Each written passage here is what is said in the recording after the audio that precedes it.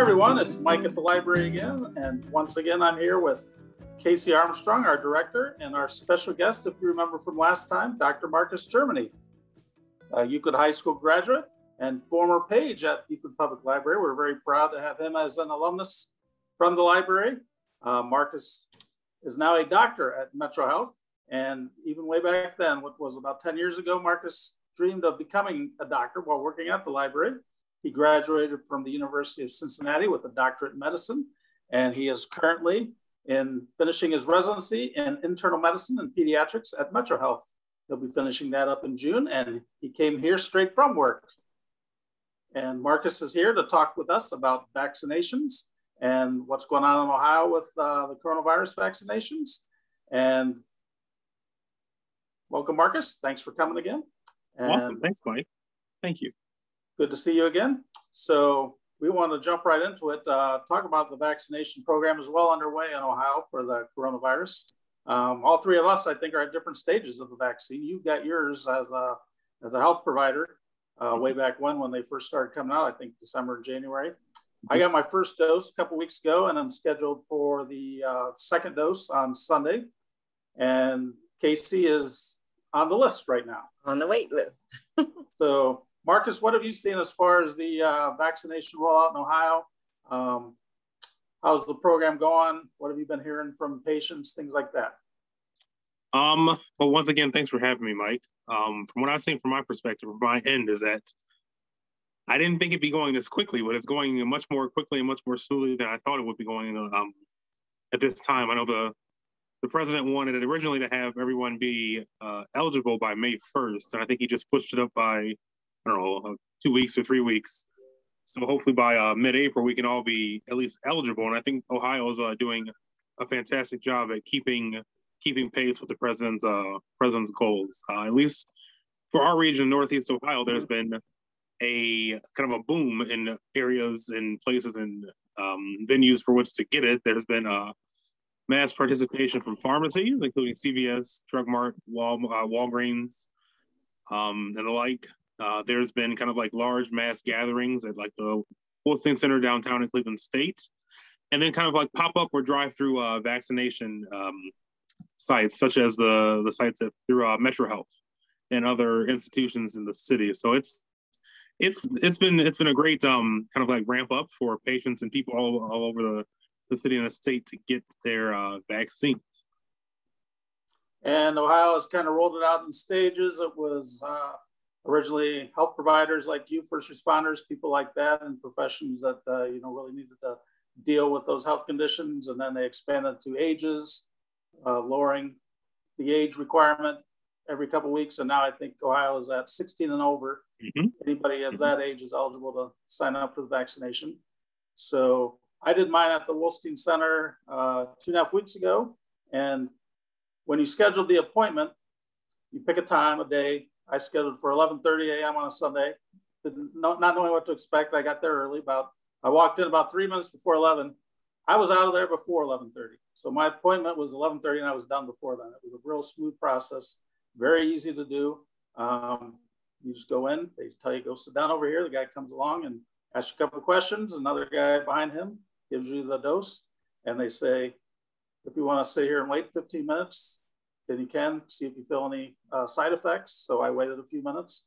Everybody around me looked like they were all waiting. Nobody had any problems. So then you just leave. It was pretty smooth. And Casey, you said you just set yours up recently. So what was the process of setting up like for you? So the link is in the comments, but everybody please go to gettheshot.coronavirus.ohio.gov. And right away, you just type in your zip code.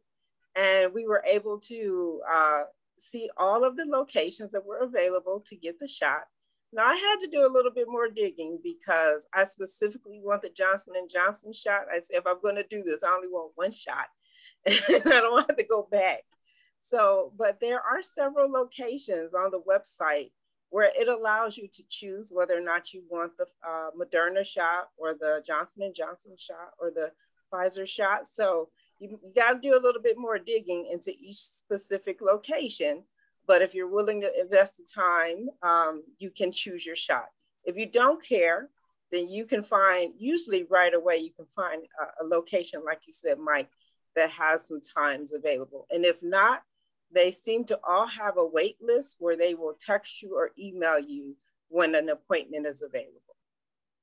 And right now, the Wolstein Center is not scheduling anything because between yesterday, April 6th, and I think the 26th, they are doing the second doses for people. Starting, I think, April 27th, then they're doing the Johnson & Johnson shot for anybody that has not scheduled yet. But as of the time we're filming, they have not opened up appointments for that yet. They will, I don't know exactly when, probably within the next week or two. They'll be starting scheduling the Johnson & Johnson shot for the Wolstein Center. So don't rush right this moment to try to get the Johnson & Johnson shot at Wolstein. You won't be able to get in on that for a couple weeks yet, but they'll be doing that soon as they finish all the first round of people that signed up. So, and I just read earlier today that Ohio is at about 32.8% people getting the first dose of vaccination so far, which doesn't sound like a whole lot, but I heard it, or I read it, is above the national average. So Ohio, as Marcus was saying, is doing pretty good with the rollout. And Cuyahoga County is actually a few percentage points ahead of that 32.8%. I forget exactly how much. It's not quite 40%, but we are in this county above the overall rate for the state. So it's actually, hey, Mike, I think, we have a few Facebook questions already. Do you mind if I ask you? Sure, go ahead. Okay. So Kelly Sullivan, who was my sister, is on the line. She said, "Hi, Dr. Germany, welcome back." She said she's excited to see you. She says the information you gave last time was very useful, and you inspired her to go get the first shot. Excellent. So she has a couple questions. One, any advice for large gatherings, especially when you might have a combination of vaccinated people and unvaccinated people? And then she said she really has some side effects from the first shot. And so now she's nervous about getting the second shot. So any advice for dealing with her fears? And what if the next shots produce worse side effects? And then the last question was a real plan for children getting vaccinated? And what should parents be doing and saying? So the first question was about large gatherings advice. Yeah, the CDC, the Centers for Disease Control and Prevention, is updating their guidelines and their recommendations almost daily for folks who've been vaccinated. That includes large gatherings, travel, and just small gatherings indoors. It's hard to know if anyone's been vaccinated just by looking at them, unless they have that card. So it's always a good idea to practice good social responsibility, mask wearing, and just keeping your distance, unless you can say for sure that everyone at your gathering has been vaccinated. So when in doubt, be safe with your mask. I know we are starting to get towards hugs and kind of closer contact handshakes and the like. And good hand hygiene is still recommended. Wash your hands, soap and water, as was always recommended before the pandemic, and then sanitizers when are available. So I would say for large gatherings to if you can't be sure that everyone's been vaccinated, at least with both vaccination or both shots, or at least has completed a series and has completed the necessary, I guess, 2 weeks kind of post-vaccination period, it's still good practice to wear your mask. Okay. The second question is about symptoms, yes? Yeah, so she had some side effects after the first shot. So she wanted some advice on dealing with her fears and what should happen, what should she do if the side effects are worse the second go around? I try and tell patients and others who ask me the question about the side effects is that's just evidence that your immune system is working. Oh, that's good. Yeah, that's, I had very minimal side effects, and I'm just like, did it work? Did it take? But never to worry that the side effects are just your body's natural response to kind of recognizing that foreign particle we call the mRNA and mounting a response and making its own antibodies to it. It requires energy. It requires you to feel a little bit kind of off. You may get sweats, chills, muscle aches, things like that, almost like flu-like symptoms after one or both shots, and that's expected. Okay. We expect those symptoms to last. I usually say between 24 and 48 hours. Just like last time, I still promote hydration, Tylenol, Motrin if recommended for you. Okay. And just resting, taking it easy.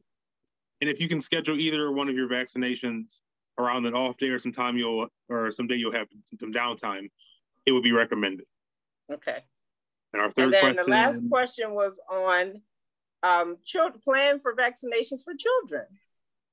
Well, our adolescents and our adolescents 16 and older can receive, I think it's Pfizer, and then Moderna is 18 and over. But as far as the younger ones going, I haven't read anything that it's been approved yet. I don't think it has been. I do think that they are either considering studies or starting smaller, ramping up the research there. But just for now, we haven't cracked that question, and that just leaves us to more questions about what about school and summer events. Well, summer vacation, I think that's what parents really want to know. What parents might be vaccinated and ready to go and travel and go to parks and stuff, but because children haven't, parents should still be cautious about their children and masking and socially distancing, right? Definitely. I would say if you can travel to a more secluded space, such as a beach house or kind of like a beach or a cabin or something, you may be okay if you know that everyone is asymptomatic, there have been no possible exposures, and all the adults who are eligible have been vaccinated. But as far as kind of like the going out to larger cities or mass events, we haven't had much guidance on that yet, but I would refer everyone to the CDC website just to see what their updated travel plans are and what their updated recommendations are for children. And we did just post that CDC information in the chat. Good. Okay. Good. So Mike, back to you.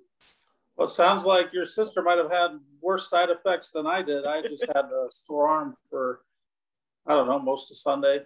Okay. It wasn't even that bad. It felt like, if you play ball and the season is over and then you pick up the softball or baseball, whatever, the next season, start throwing it, your arm's a little sore. So that lasted maybe a day for me. And then maybe the 24 hours later, if you pressed on that spot, it was a little sore, but beyond that, I didn't have any side effects. And I hear the second shot, you can feel a little bit worse. So I am kind of getting my aspirin ready.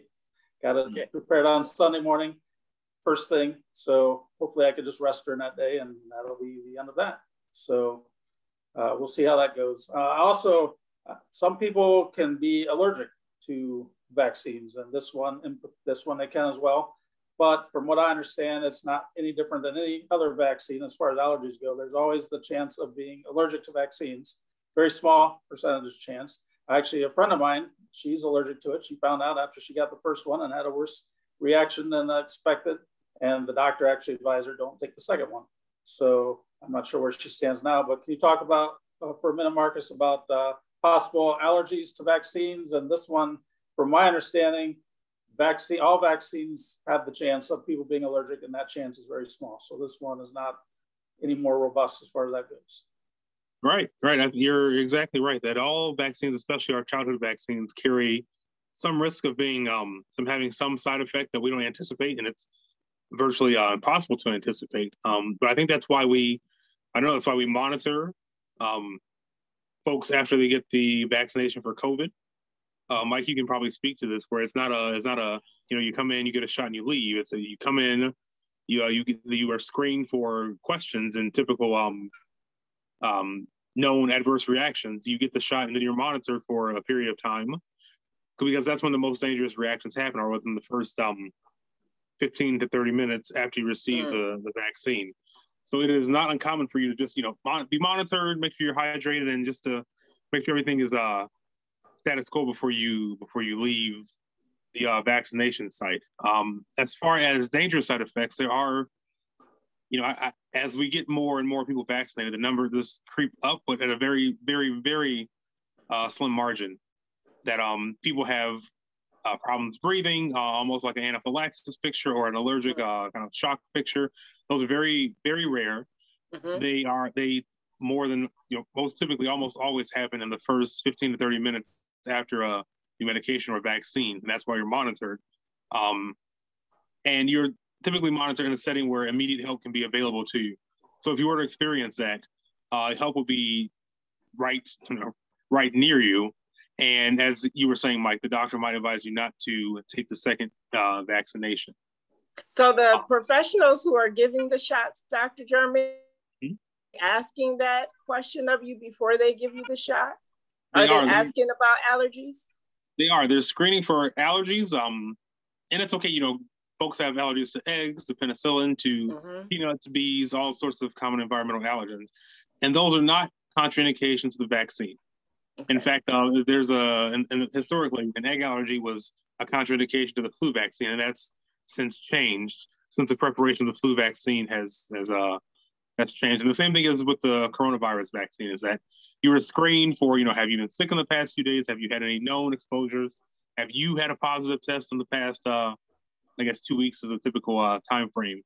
And then they just want to inquire about your allergies to see, you know, who's at risk, or for future studies to see how allergies affect the vaccinations. But at this time, to my knowledge, there are no stern contraindications to common allergens in terms of getting the COVID vaccine. Okay. So another question, Dr. Germany, is, so like the flu shot, you have to go every year. So how long will the COVID vaccine last? And will people have to go back in like 6 months or a year to get another COVID? Will this become a routine like the flu shot? You know, it's up in the air. I feel like I keep saying that because we don't have the answer just yet, but it's something that the CDC and the other national scientists and experts are considering. Because as we have, you know, we have strains and they mutate and have variants and such, it may be required or necessary that we have booster immunizations in some form, just like the flu shot.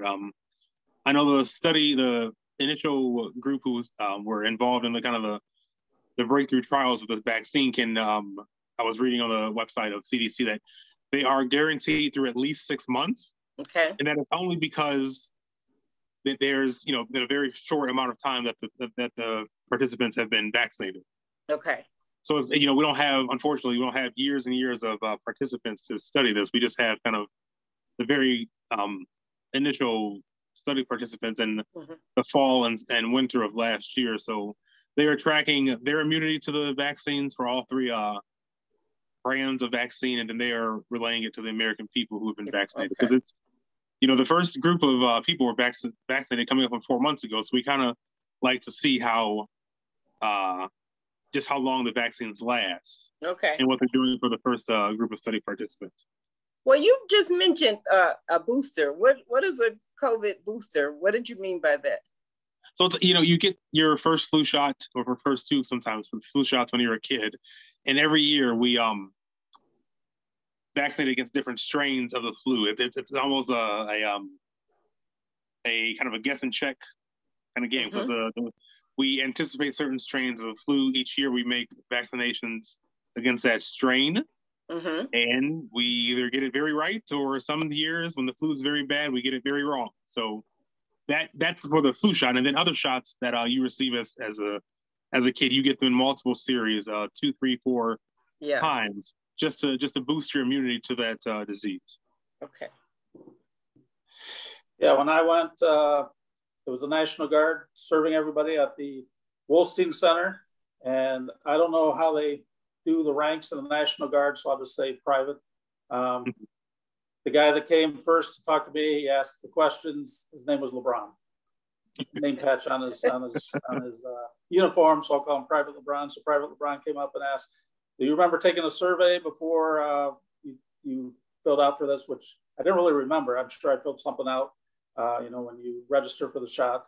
So I said, "No, I don't really remember." So yeah, you know, he went into the questions about do you have immunity, do you have allergies, a couple things like that, and then which arm do you want it in? I wanted my left arm because I'm right-handed, and just in case it was really sore, wanted to be able to do things. And guy right behind him, another National Guard comes along and he gave it to you. And they don't allow you know, you see a lot of people putting their selfies up of their shots. They say no photography, no video here. So you couldn't do that sitting at the Wolstein Center. So you're sitting there for 15 minutes. What are you gonna do for 15 minutes? Of course, you get out your phone, look at your phone. And then, you know, 10, 12 minutes later, the guy comes up. How long have you been here? I thought he was going to say, "Get off your phone." But no, he just asked me how long I'd been there. I said, "That's been about 10, 12 minutes. And they say, well, you know yourself better than us. If you want to stay a little longer, you can. You know, we say recommend 15 minutes, but if you want to leave. So I said, all right, I think it's time to leave. And like I said, the people around me that were getting at the same time, they all stayed around a few minutes. I didn't see anybody dragged off on a stretcher or collapsing on the ground. Everybody was just fine. Everybody, got up and left in due time. So it was a real smooth process they ran there, and that was my experience there. So Marcus, you got yours way back December, January. Have you had any role in giving the shots and vaccinations since then? I'm sure you advise your patients on, the same type of things we're talking about here. What has been your involvement with any vaccinations since that time? Yeah, so and it's funny you asked that. Yesterday, I just signed up for a vaccination, kind of a distribution center through Metro at Metro's Parma location. I'll be there on Saturday the 17th, early in the morning, starting at 6:30, and I'll be there till noon, giving vaccinations to all who are eligible, which hopefully by that time will be everyone above the age of 16. But before this, I know that a lot of physicians have been involved, nurses and pharmacists have been giving vaccinations. So pretty much everyone who is credentialed and licensed to administer vaccines has been asked to step up in the role. And then other staff throughout the hospital systems have been there to guide traffic and guide folks and monitor and provide everything else that they would need. But it's kind of all hands on deck when at least Metro Health has asked their immunization or authorized providers to be present at their vaccination sites. Dr. Germany, I'm sorry, Mike. One of the reasons why Ohio is above the national average, involving everybody like Correct. you. Correct. Dr. Germany, we have another Facebook question. I think this is similar to parents and children, but what happens if you have one family member who has the shot and another adult family member in the house who hasn't got the shot? How should they coexist? What happens in the house? What should they be doing? Well, they should be celebrating the person who got the shot for sure. Right. And then kind of giving a mean mug or a side eye to the other person, letting them know that it's time for them to get the shot. Well, they could be like me. I'm on the list. I'm kidding. I'm totally kidding. It's okay that, we, as long as you are making strides towards getting the vaccine, we won't disrespect you too much. But as far as home living conditions, I think everything we did before the vaccines kind of rolled out en masse are good things to practice. Again, hand hygiene, wearing masks in the house. Yes. I think, if symptoms are, if you're asymptomatic and you haven't, traveled to any endemic areas, if there's no concerns for spreading the virus, you may be okay if you, as you were before. Okay. Proper disinfectant and, good hygiene with that. But again, the CDC is giving out advice all the time about how to handle unvaccinated homes, partially vaccinated homes, and fully vaccinated homes. Okay. And then I'd say at the same instance, you might, if you experience any symptoms, you have everyone tested. Everyone who is in close contact should be tested if any symptoms or concern comes about. Okay. There have been a few cases where I've seen in the news where somebody has gotten the complete vaccination series, Dr. Germany, and then they still tested positive for COVID. Is that the exception? I don't know if I would say exception, but it is expected. The vaccines are, in terms of being effective, they're high 90s. And that's true for their effectiveness is true for getting the disease and preventing disease and preventing severe disease. So it's not a total protection. Whereas if you take all vaccination, you complete a series that you are completely immune to the virus, you can still get it. Okay. But it is tailored to make your disease course much less severe and make you much less likely to have severe disease. Yes. So yes, it is still possible for you to catch the virus. Yes. And to still have complications from it. And that's why we still encourage everyone to follow social responsibilities until we can get this under control. So it's a hope, but it's not a savior just yet. Yeah, my understanding is, say, whatever my percentage chance of contracting coronavirus or being affected by it, the vaccine say it's 96% effective, I have a 96% less chance of whatever my chances are after I get those doses. Okay. So that's not 0%, but it's certainly effective. And if you do catch it, then it would make the symptoms less. So, and I remember one time reading that reading parenting books doesn't necessarily make you a better parent, but wanting to read parenting books makes you a better parent. So seeking that information out, wanting to seek that out. So Casey, if you're somebody that's already on the list, but you haven't got the vaccine, you're already a person that's alert to the things that you need to do to mitigate the circumstances. So you're one of those that even if you're in a house, even if somebody's in a house with somebody else that's vaccinated and they aren't, if they're on the list, there's somebody that's probably already taking precautions toward not spreading that virus. Right. So that would be. So here's another Facebook question, Dr. Germany. For the families that are still dealing with active COVID-19 cases, what are the quarantine rules? Does everyone still have to stay quarantined? Does the CDC still contact families and individuals? You know, luckily, well, I guess, luckily I haven't come across many people or as large a number of people who have been COVID positive recently. Okay. So unfortunately, I haven't had to review those guidelines, but for the purpose of this question, it's not too fortunate. Honestly, don't know what they're saying now about quarantine. As far as I know, it hasn't changed, but I would check the website on that.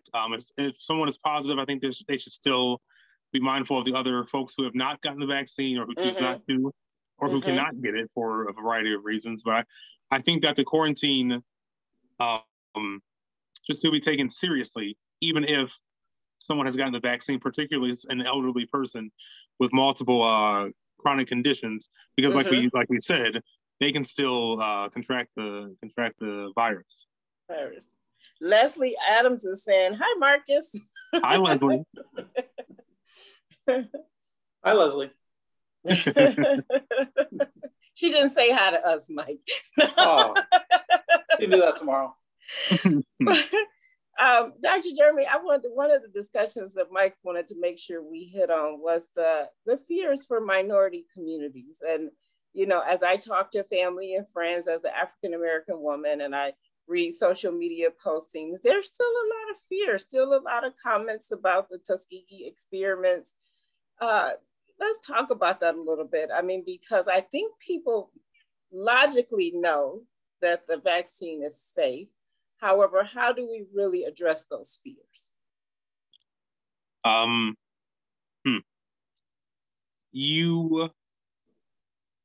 think we have a responsibility and a duty to acknowledge the previous dealings of healthcare with people of color, especially African Americans, and the Tuskegee study and other studies that were less than ethical. And I think that it's probably a good practice and appreciated by patients that we put the onus on ourselves. You know, as the provider, I had nothing to do with the Tuskegee study. Absolutely nothing. Well, you're still young, Marcus. So I don't even think you were born yet. I was not. That experiment took place in 32 and it lasted until 72. So it missed me by almost 20 years. I missed it by almost 20 years. However, I kind of acknowledged that event or that longitudinal study and checking to see what patients understand. What do the patients understand about the vaccine? Right. Right now, where do they get their information? What do they understand? What have they heard? What do they think is true versus false? And I try and guide them into making their own decision. And like we said last time, I can't force a patient to do anything, and I would never want to. But I always want to make sure that they have that they make informed decisions. Correct. And that they get their information from trusted resources and kind of be able to dispel any myths. And then to take it a step further to educate other people who may be getting the same news or similar news from similar outlets.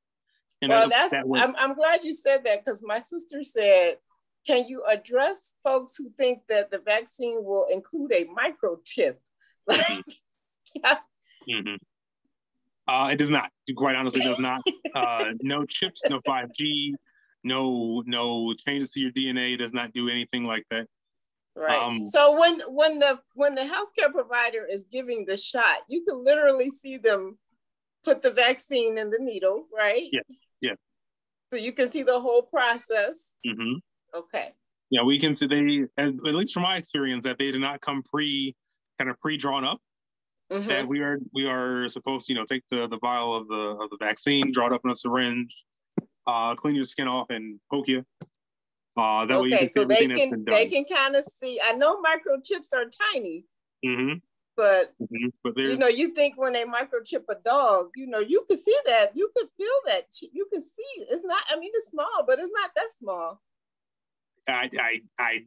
I'm not familiar with the dog microchips, not at all. But I can tell you won't feel anything microchipish under your own arm when you get the vaccine. Okay. Well, with the millions of people, and I don't know the exact number, but I know it's into the millions of people receiving the vaccine, based on the Marvel Comics movies, I think one of them would have become Spider-Man or Captain America or something by now, with things like that going into it. So I think with none of that happening, there's no evidence of a microchip in there. Now, no one's swinging from webs or no. That always happens. That I know of. With these crazy injections of things. So that hasn't happened in the United States yet. So we're probably okay as far as the microchips go. So Leslie said you used to babysit her son, Dr. Germany. I did. He's probably about 27 now. Oh, wow. Old. No, he's not that old. He's not that old. That would mean she's about 60. Not even close. No, I'm not that old just yet. So we talked about it for a minute before, but how do we now set up appointments for the vaccine? There's I think we linked it in the chat. There's the Get a Shot website. Mm-hmm. You can go to individual pharmacies or hospitals websites and sign up. Call. So can people still make an appointment with their doctor, their regular doctor, to get the vaccine, Dr. Germany? So I know, at least for Metro Health, that there's everyone who is eligible, 16 and older, there's already an order in the system, in our system, that you have a vaccine order written. You just have to schedule an appointment to receive it. And I think institutions around the city are doing similar things. And of course, the website is for the retail pharmacies and the like. And then CSU, or the Wilson Center, has their website. So it's certainly growing. I think when I was trying to schedule my grandmother back in late January, February, that maybe 2 or 3 pharmacies had options, and it wasn't as readily available as it is now. But I think we're doing great things to try and speed up the vaccination rate. And I hear that more ways to sign up are forthcoming, especially as Johnson & Johnson rolls out their dose. Will have much more availability, and it'll be much more accessible to everyone. Okay. So, Dr. Germany, have you seen or heard much about the Johnson & Johnson? Is it much different receiving that than the others? Have you had much experience with that one? We talked about it last week at work, and we had, to my knowledge, we haven't received it just yet, unless something's changed over the week and in the early part of the week. We hadn't received it enough to make it kind of an option. When we sign up for the vaccine through Metro, you kind of sign up and you get the vaccine that you receive, whether it's Pfizer, Moderna, or Johnson & Johnson. And that's true for everyone except for the 16 to 18-year-olds, where the 16 and 17-year-olds have to receive the Pfizer vaccine, since it's been studied and approved for those folks. But I always tell people not to get lost in the details, and to get the vaccine as early as they can, and to get the first one that's available to them, whether it be Pfizer, Moderna, or Johnson & Johnson. Obviously, Johnson & Johnson has the added advantage of being one shot, and the Pfizer has the added advantage of being only a 3-week break between shots. But whenever you are eligible and whenever you can get it, I would suggest signing up as soon as possible, regardless of the brand. Dr. Germany, for those of us who do take the vaccine at a different location, should we be notifying our primary care physician that we did get the shot? You definitely can. It's definitely always good to keep your primary care physician updated. I don't think you need a special appointment just to go in and say, hello, I got a shot to buy. Yeah. But maybe at the next time you see them, just let them know where you got it, what symptoms you experience, how you thought it was going. That way they have more, kind of more of a push to get other people who are a little bit more hesitant to get the shot. Okay. And then I know we talked about this, but we have some folks that are joining us late. Dr. Germany, do you mind sharing what it's like getting the shot? Because you did have your shot. Can you tell us what you felt like in the process again? I was not one of the ones who were, jumping on the bandwagon immediately. Like I was a little hesitant. I wanted to do my own research. And once I did, I realized that the shot was very, very safe and very necessary in the pandemic. So I received my shot in the middle of December of 2020 through Metro Health, and then got the Pfizer version. So I got the first shot on a Friday. I had the first shot on a Friday, and it went well. I didn't have any issues, no complaints, maybe like a little bit of soreness at the injection site, but it actually hurt much less than the flu shot.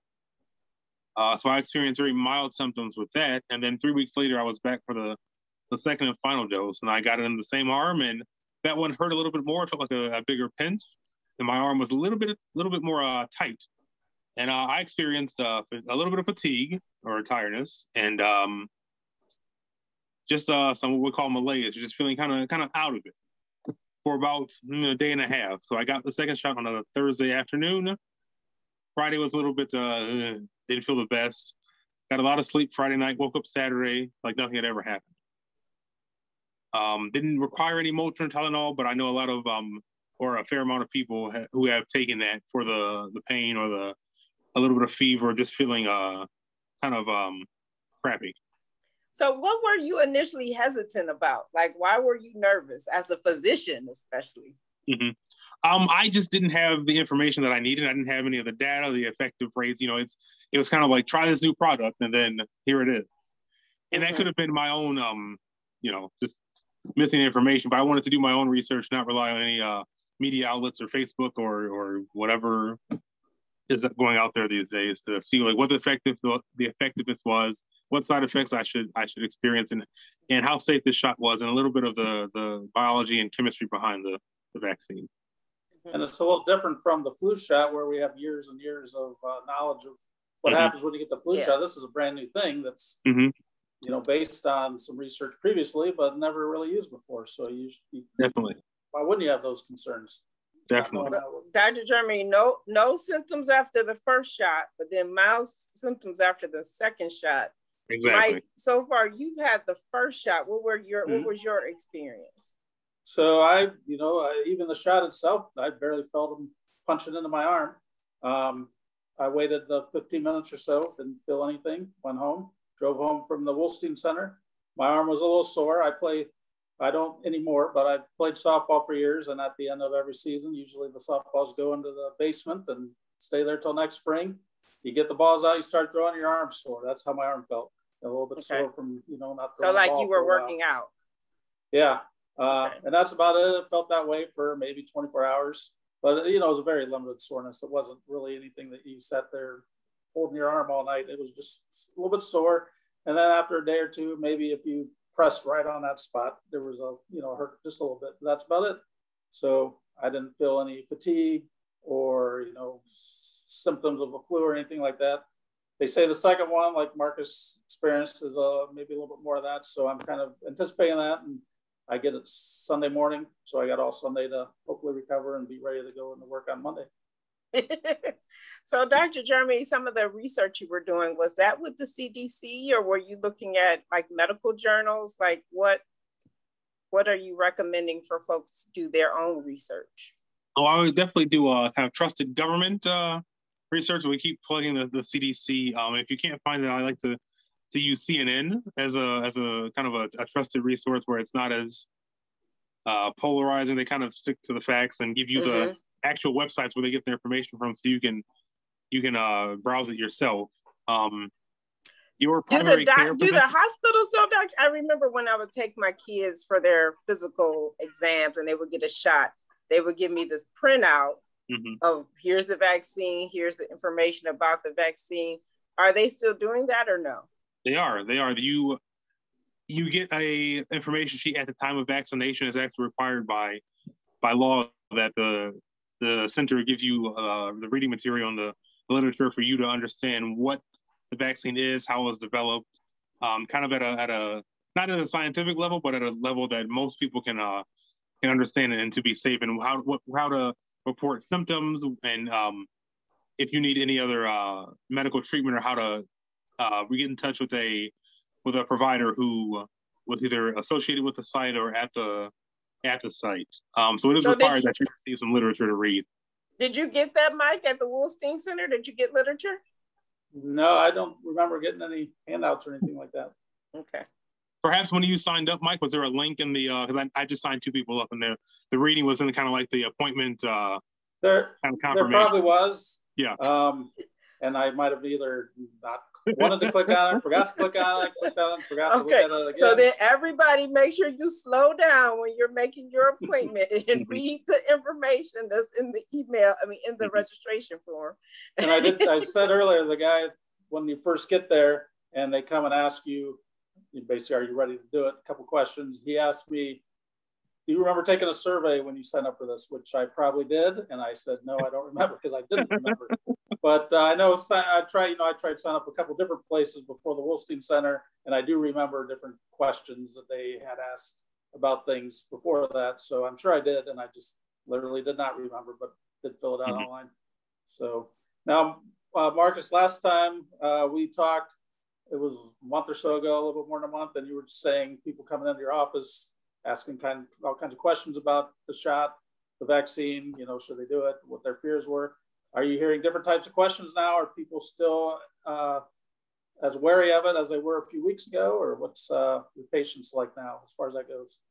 A lot of the same questions. Not too much of a variance there, but I think what's happening now is that we're seeing kind of like family members of my patients getting vaccinated. So they want to know what it's like, what to expect. And I just tell them to say, if a husband and wife comes to the appointment and the wife has received the vaccine and the husband is waiting for his, or kind of skeptical on the fence, and he's a patient, so I'll just say, why don't you ask her? She got it. You know what to experience. So I like to kind of put the conversation on someone that the patient can trust even more than me, a family member, a caretaker, or anything, that they can see, what did you feel like on the first day? How about the second day? Because I unfortunately can't be there each day to see exactly how they're feeling. I can give like an aggregate of commonly reported symptoms, but if they want kind of like a play-by-play, then a family member would probably be best. And Casey, you had talked about this before, like a family member might say they don't want to get the shot, but you don't really know the reason why they don't want to get the shot. And then I don't know, those conversations might be hard to get out of them, the real reason. Maybe the real reason is they have some kind of medical condition that you don't know about, that they haven't disclosed, they don't want to talk about. And that's the reason they don't want to do it, but they don't want to get into it. So are those kind of conversations, Margaret, like you were just talking about, the office visit with the people, how do you get that information out of somebody when they say they don't want to get the shot, but the real reason they don't want to get the shot is that they have some kind of chronic disease that they really haven't disclosed to people, and that's the reason, and the fears behind that. Certainly, and I think that speaks to the importance of being interviewed alone. If a family comes in, or a husband and wife, or whoever comes in as a duo or a trio, it's important to get that patient kind of squared away alone to see what their true fears are, because like you said, they may not want to disclose in front of their family or caretaker, but you or me as a physician wants to get down to the bottom of what they are concerned about, because their concerns are only roadblocks to their health. And me as a physician, once I really want to know why they haven't signed up, or why they don't want to sign up, or what their barrier to at least having the information to make that decision one way or the other, where that barrier is. And the people with those underlying conditions, you always hear that's the people that really need the shot. They need it. They should have gotten it yesterday. Yeah, they should have gotten it yesterday. That's what I tell people. Yeah. But there may be people whose physician there may be some things going on. I don't know. They may be prepping for some kind of surgery or major thing. I don't know. Right. With the doctor, but there may be some people whose doctor has advised them, like you said, if there was an allergic reaction, the doctor may say, don't get the second shot. Exactly. So those are one-on-one conversations. So I think people do need to be mindful when they do know that they have those health conditions. They just might not want to say, I'm not getting the shot. Because then that might make other people think, well, oh, something is wrong. I don't want to get the shot either. Right. But they specifically have something going on that you may not. And I know a lot of the fears are, spread by some of our leaders, the media, things like that. Yeah. I say, look at actions more than words, because you hear a lot of the people that, say this is all overblown or it's not a real concern. A lot of those people, you hear they got the shot.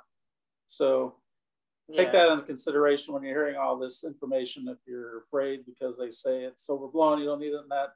Well, look what these people are actually doing. A lot of these people, they're getting the shot. So they're taking I was watching an interview with Will Smith because he did the movie I Am Legend, and he said, do not believe that movie. He said, everybody, that is for entertainment. It is fiction. So that's the one where they're all turning into zombies, right? Yes. Yeah. Yeah, we haven't had a zombie outbreak from the vaccine. We haven't had people turning into superheroes or any kind of mutants, good or bad. Very few really bad side effects.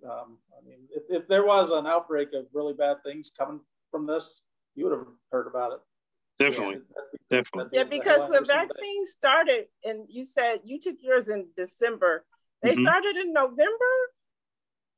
As far as I know, it was late fall, mid-fall was kind of the first stages in the first distribution. And again, they had the trials running for several weeks to months before that. Okay. Yeah, so we put in enough time that if anything horrible was going to happen, we would start noticing that this isn't working. Okay. Right. So, Dr. Germany, do you have any thoughts on how long this whole vaccination process will be going on? Is it going to take till the end of the year before we get to the level we need into next year? What do you think? I don't know, honestly. I hope as soon as possible, but that's all I can ask for. I don't know what the coming logistics would be to make the vaccines even more readily available than they are now. So I think we just need to all be patient and sign up as soon as we can, and not worry about the details of which brand I'm getting. We just sign up and make sure to show up on your appointment date, ready to go.